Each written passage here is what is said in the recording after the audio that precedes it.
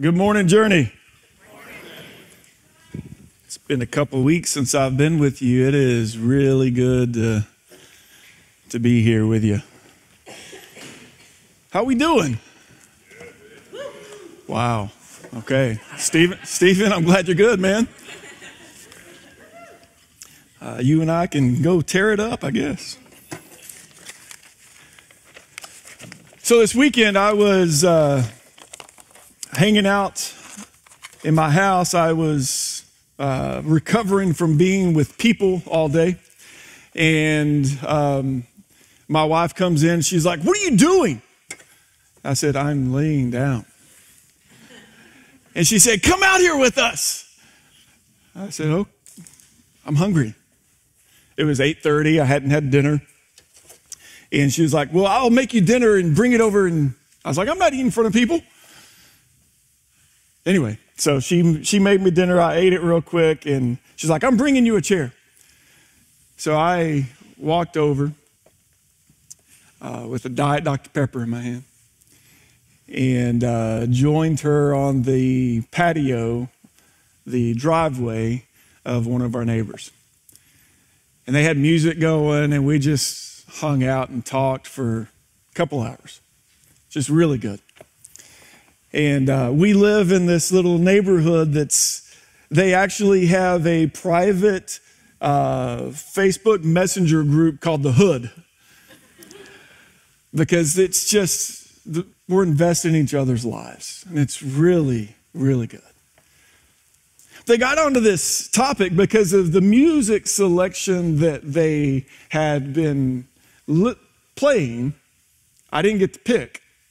By the way, Jeff Holbert is WG's son.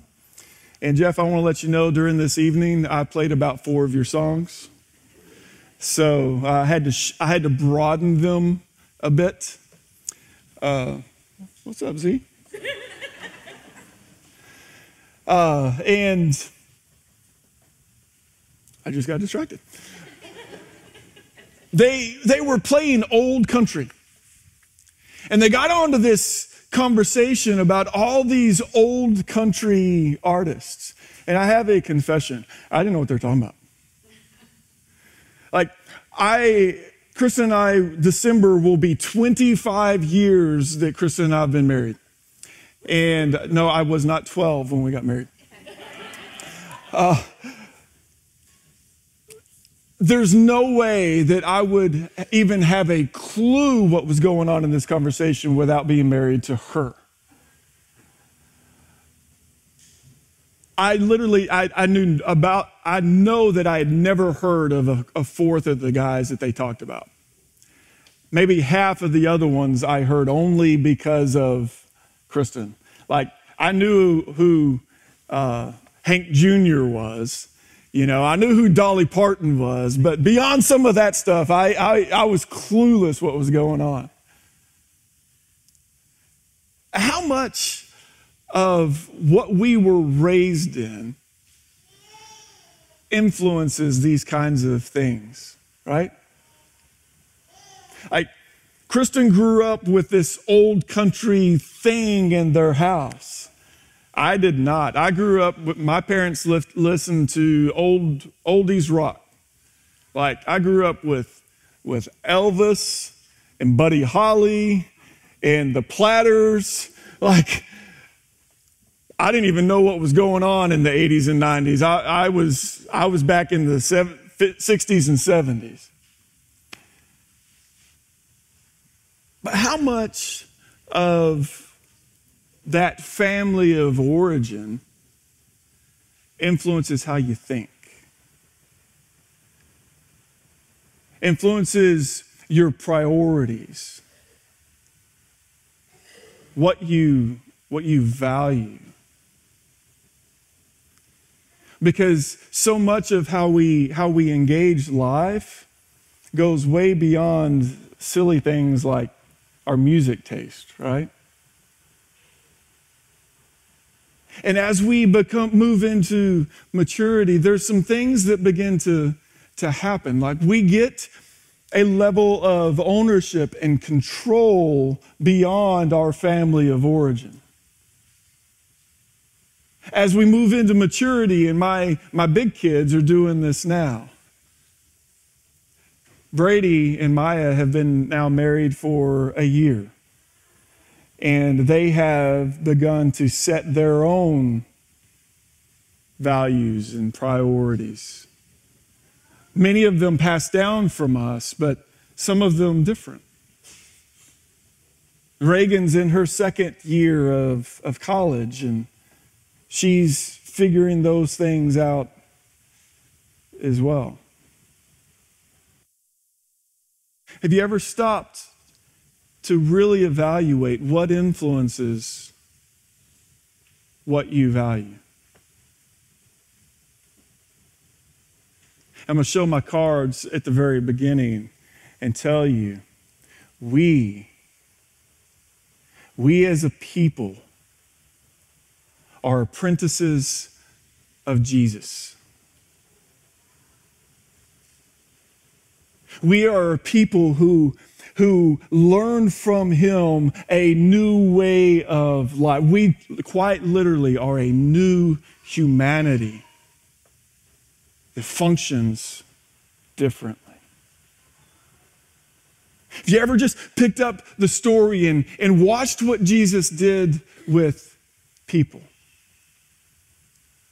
You open the Gospels, and the very first movements that Jesus does in his ministry is to call some people to what? To follow him.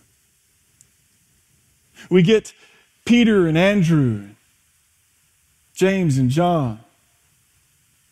And he turns and he says, "Come, follow me, and I will make you fishermen," because that's what they were, of people.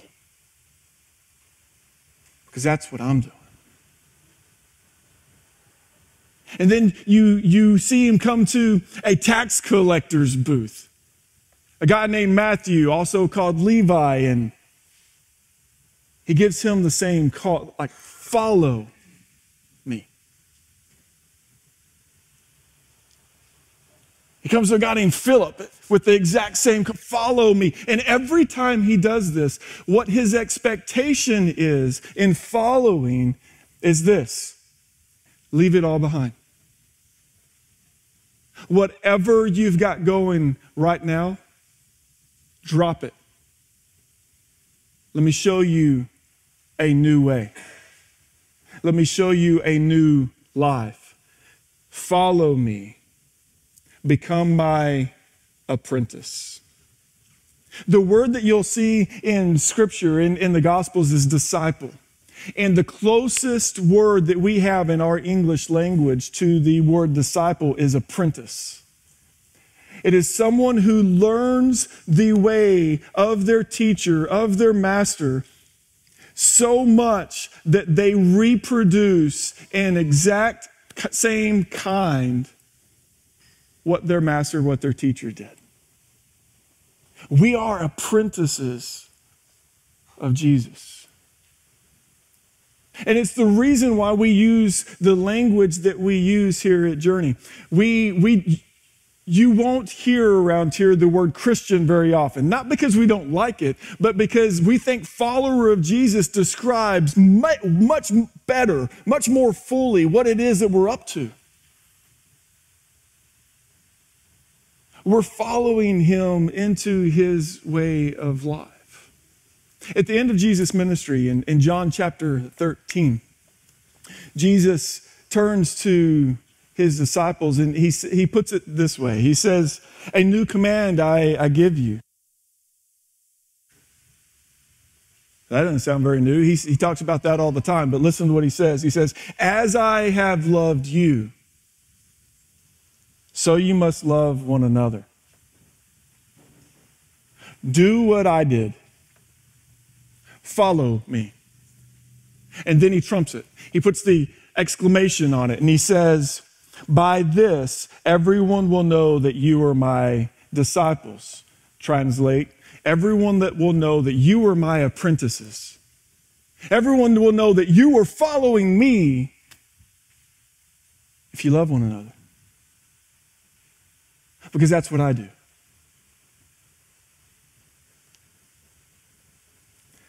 John in 1 John puts it this way. 1 John chapter 2, verse 6, he says, whoever claims to live in him must live as he did, as Jesus did. The actual word there in the Greek, I don't like what the NIV did recently. They're trying to help us understand what he's talking about, but I like the language better in the original language. It says, whoever claims to walk in him must walk as Jesus did. This idea of how you conduct yourself, this way of life, looks like him. So, I ask the question, what influences how you think? What influences your priorities? What influences your values? At Journey, we have identified 5 very distinct, clear values that are taken from the heart and nature and character and teaching of Jesus that shape our life together. Because we are becoming people that look and think and act like him. Those values are these: belonging before believing. We'll talk about that in a minute. Kingdom focused. Christ first. Biblical authority. And transformation driven. Today we're just going to do the first 2. Belonging before believing. This is like where we start at Journey. We have a mandate that says that our marching orders, our non-negotiable directive of who we are and what we're going to be about is walking with disconnected people. Like we are after people who are not connected to God or not connected to the people of God. And we live in that through belonging before believing. And the rest of our mandate says in transforming community. We'll talk about transformation driven as we become like Jesus. And it's what this whole conversation's about. Have you ever done an exhaustive look at who Jesus hung out with? And who he invited into his life? It is offensive to the religious. But it is life to apprentices of Jesus. Let me show you real quick. I already mentioned Peter, Andrew, James, and John. They were fishermen. They were the uneducated who lived in the northern part of Judea called Galilee, the place that was not rabbis did not pick their apprentices from them. They were not equipped, they were not prepared, they were fishermen. And Jesus called them to follow. And again, he called them to become like him. But it gets so much better than that. I already mentioned Matthew as well. Like Matthew the tax collector, the traitor to Israel. This guy who is getting rich off of extorting his own people in partnership with an occupying country. A tax collector who, if you speak to him and associate with him, you are unworthy now to associate with me. You could not go into his house and then go to worship. You could not hang out with him or talk to him. He was the enemy of his own people. Jesus says, follow me. And note, when he calls him, when he tells him to follow him, he is in his tax collector booth. He has not figured out his theology. He has not cleaned up his life. He is in the midst of his rebellion, enacting it as he's talking to Jesus. And Jesus says, I want you.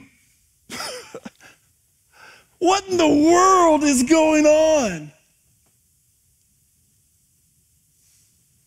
And not only that, he doesn't just pull him out of the tax collector booth and clean him up and say, okay, let's do this thing. We're gonna swallow you up with the rest of my guys. No, Jesus follows him to his house and has a party with a bunch of other sinners. Had to pick my word there. And it is so offensive that the religious are like, what's going on?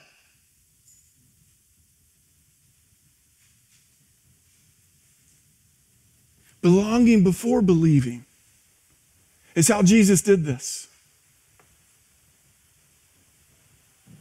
And then you get to women. Women, just look at women in the gospel story. They were marginalized in their society. They had no voice. They had no value. They were almost property. Not for Jesus. Not for Jesus. He elevates them. Do you know who funded Jesus' ministry? Women. Luke chapter 8. Mary Magdalene, a woman that Jesus pulled 7 demons out of. Jesus is like, I want you. They followed him around. Like there were women with the disciples. And they were funding the work, making sure that they ate. Not only Mary Magdalene, a woman named Joanna, the wife of Herod's household manager. Herod, the king, who was absolutely against everything that Jesus was trying to do. The wife of his household manager is funding Jesus' ministry. Jesus is like, I want you.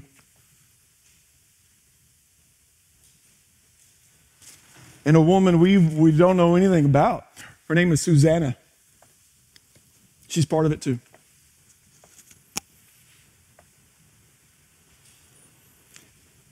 Remember the Samaritan woman? So Samaria, an area that is north of Jerusalem in the Judea area, that is in between Judea and Galilee, an area that is full of half Jews, half Gentiles that have intermarried and disgraced God, who worship what they don't understand and don't know, who have changed even the scriptures to fit what they want. Jews who would look at them and say, you are worse than an unbeliever. You are disgraceful. I can never associate with you. When they would travel to Galilee, they would go through Judea and go around Samaria just so they wouldn't have to go through that area. Jesus goes intentionally through that area, sits at a well, and hangs out with a woman who is so bad that she goes and draws water from the well when no one else will be there, because even the other Samaritan women will not hang out with her. And he sits at a well and invites relationship with her, and she is dumbfounded. But it gets even better than that. When she goes back, she brings the village to him. Come see the man that knows everything that I've ever done. And they ask him to stay. Jesus hangs out with this Samaritan village, belonging before believing, for 2 days. Eating with them, touching them, loving them. And it says many of them became believers. This is how Jesus does his work. Belonging before believing. Maybe my favorite story about this is the one that we teach our little kids to sing about. Zacchaeus was a wee little man. Y'all know that song? Hey! He climbed up in that sycamore tree for the Lord he wanted to see. See, WG won't let me sing up here. It's another tax collector. Jesus is in Jericho and he's walking through the town and Zacchaeus hears that he's coming and he's short. He can't see over the crowd, but he's got to see Jesus. So he climbs this tree and as Jesus is walking by, he sees this dude hanging out in a tree and he knows him. He knows all about him. He knows who he is. He knows what he's done. He knows what he's about. And Jesus looks at him and he says, hey, Zacchaeus, come on, man. I pick you. Like, of the entire town of Jericho, where Jesus chooses to go hang out, it's with him.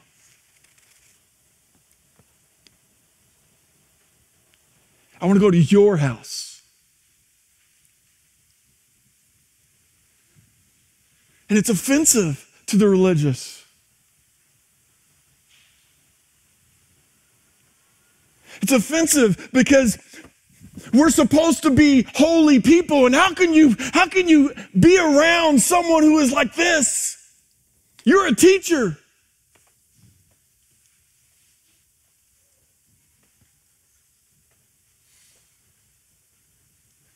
But for Jesus, it's life-giving.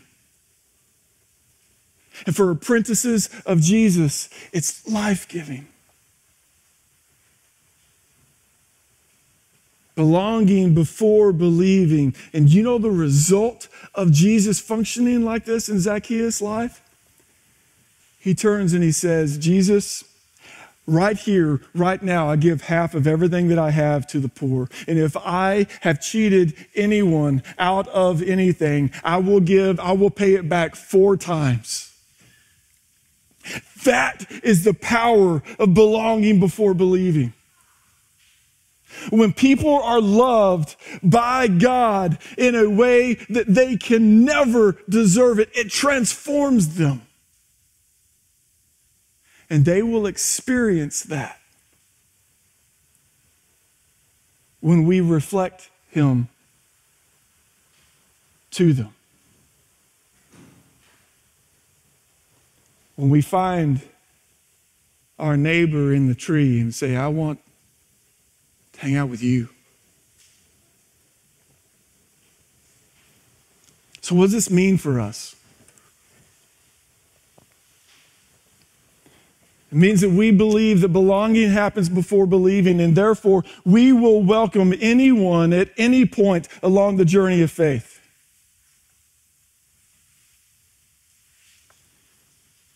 It means we live in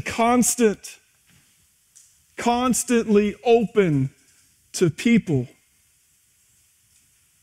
looking for opportunities to invite them into our life and invite them into our family. And as we do, we don't expect them to clean themselves up and to get their theology right or to fix their lives in order for us to have relationship with them.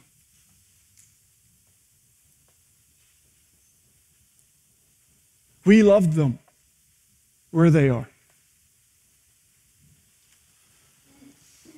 We welcome their questions. If you're new around here, your questions are okay. We have some too. And we'll figure that out together. We empathize with their struggle because we understand struggle. We've lived it. We've been the guy in the tree.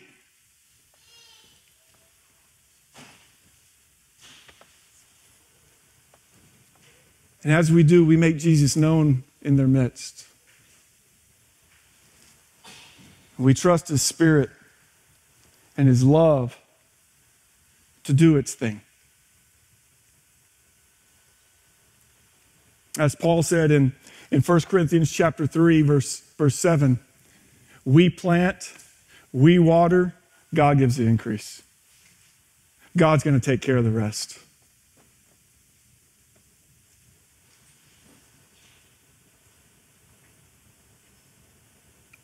And this fits very closely to our value number 2, and I'm gonna love you well, and I'm gonna fast forward this a little bit so that you're not here for another hour.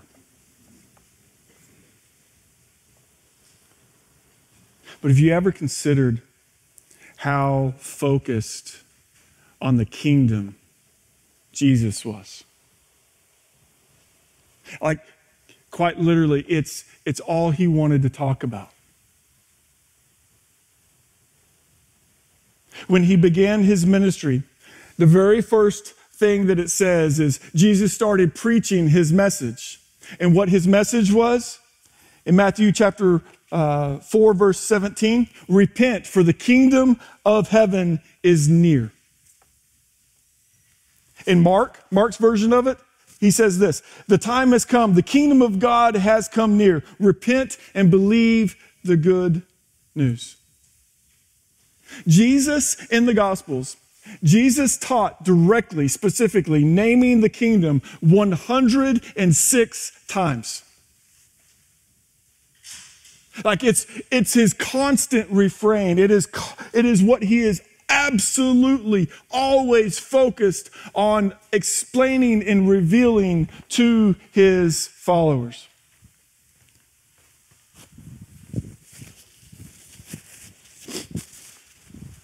So, right after He starts in Mark, when it says that He's preaching this, is repent, for the kingdom of God is here. He spends all night healing at Simon Peter's mother-in-law's house. And then He escapes to go pray and kind of reset. And his disciples come and follow Him. And they go to look for Him and find Him and say, Jesus, everybody's waiting on you. Come on back. We got more to do. Like, people, it's working. And His response is, let's go somewhere else. To the nearby villages, so that I can preach there also, because that's why I've come. And what's He preaching about? He's preaching about the kingdom. This message has got to get out. Look at His parables. Nearly all of them start with, the kingdom of God is like a mustard seed. The kingdom of God is like, just go look at them. Nearly all of His parables are explaining what this thing is. One of the most clear ones that helps us grab and wrap our minds around the kingdom is the parable of the soil. And to just sum it up, basically He says this, that the kingdom's growth in us is like the condition of the soil that a farmer plants in.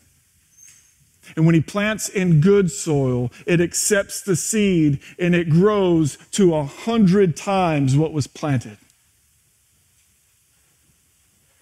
The kingdom of God will erupt in a heart that is open.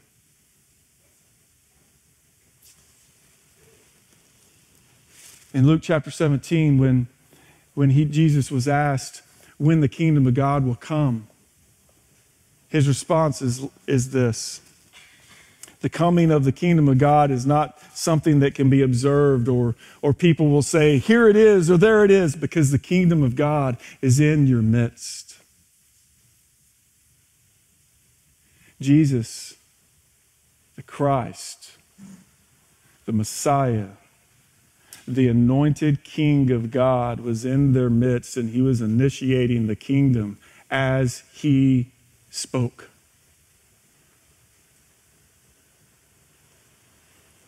And he gives instructions for us about how to live in the kingdom right now.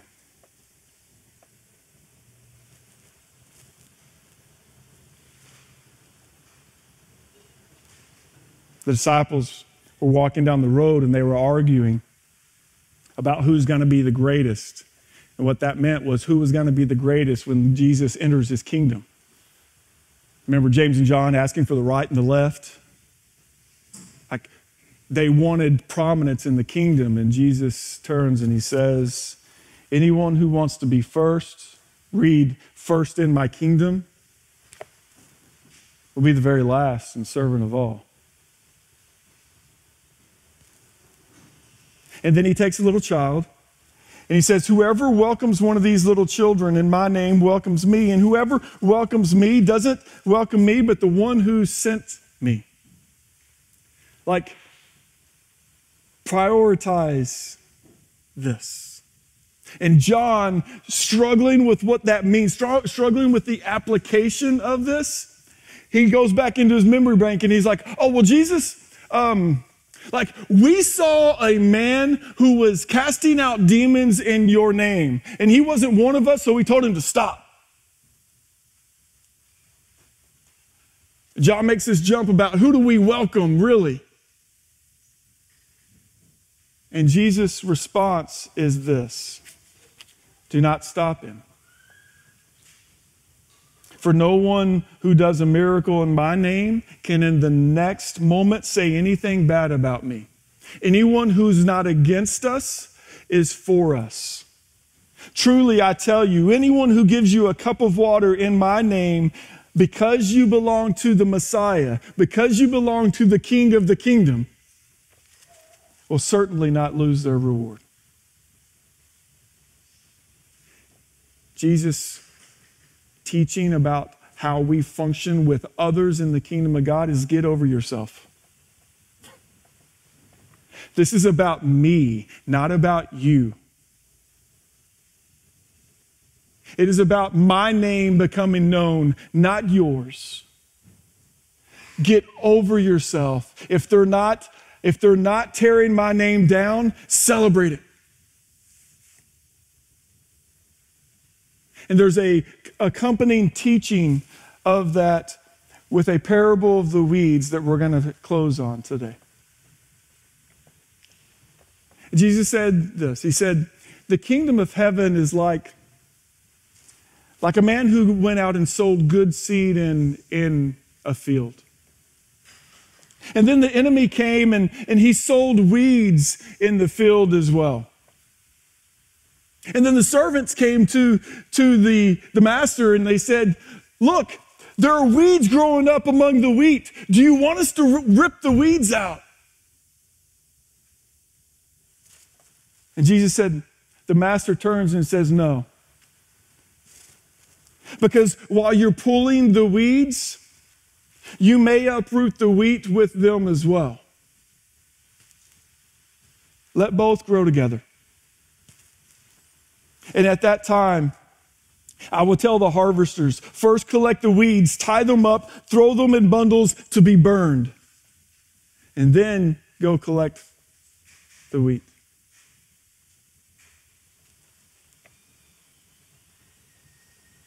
What does this mean for us? It means that we believe that Journey is only one expression of the much larger body of Christ. We are building His kingdom, not ours. And we will look to celebrate everything that is done in the name of Jesus, and we will partner where we can.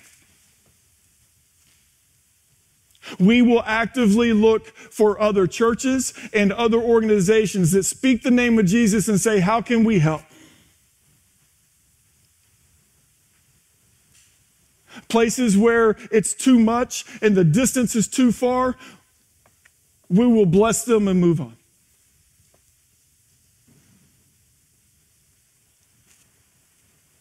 We realize that we are not in competition with anyone who speaks the name of Jesus. That's God's work. Let him deal with this. But we will advance the kingdom everywhere we can. And we will plant churches outside of our own walls and multiply the kingdom that we will never touch. Because his kingdom needs to grow, not ours.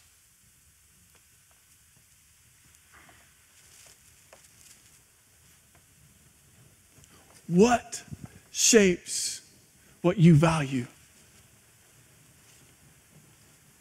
My prayer is that it is Jesus. And that you read and discover his heart. And seek and dependently beg for God to make you more like it. We want to invite you as a part of this family to join us in that. Belonging before believing. And kingdom focused.